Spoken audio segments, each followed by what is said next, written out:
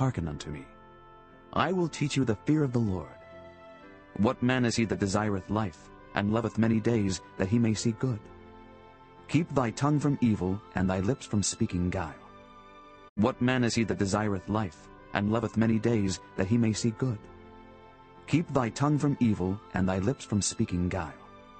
Depart from evil, and do good. Seek peace, and pursue it. The eyes of the Lord are upon the righteous, and his ears are open unto their cry.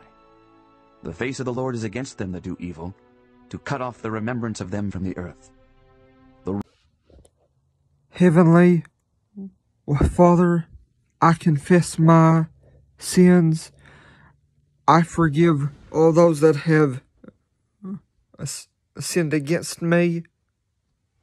Lord, I ask you to take all evil out of my life and heart, and out of the lives and hearts of every Christian.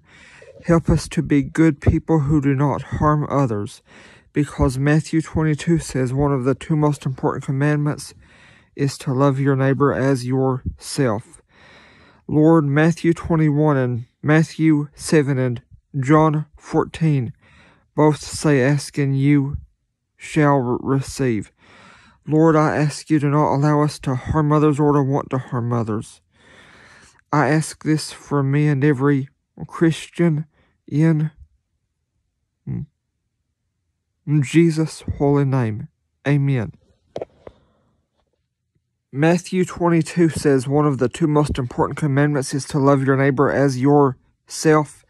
Matthew 7 says, do unto others as you would have done unto you.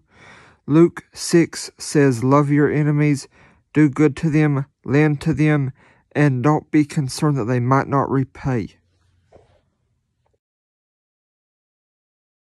Wherefore, gird up the loins of your mind, be sober, and hope to the end for the grace that is to be brought unto you at the revelation of Jesus Christ.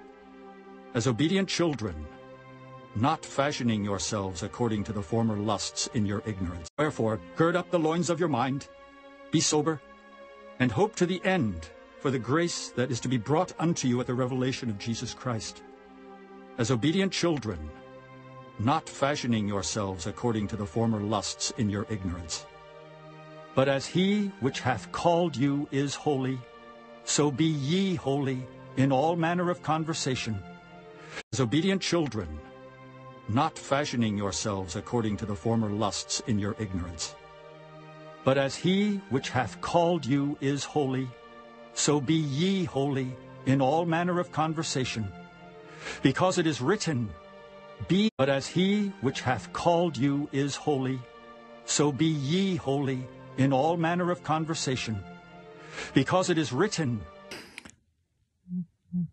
John chapter 14 says that Jesus said, if we love him, we are to keep his commandments. 1 Thessalonians 5 says, we are to pray without ceasing. So if others make us mad, we should stay on our knees and pray to treat them right.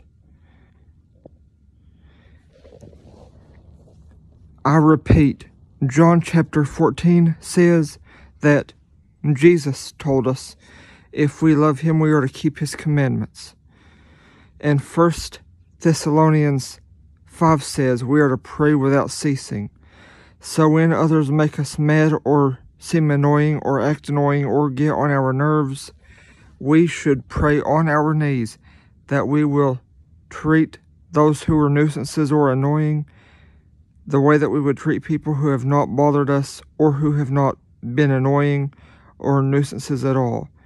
We should pray to treat all people, annoying or not, like people who are not annoying. We should pray that the Lord would help us treat bad people like good people. Because Mark 9 says all things are possible to those who believe. And Matthew 22 says we are to love our neighbor as ourself.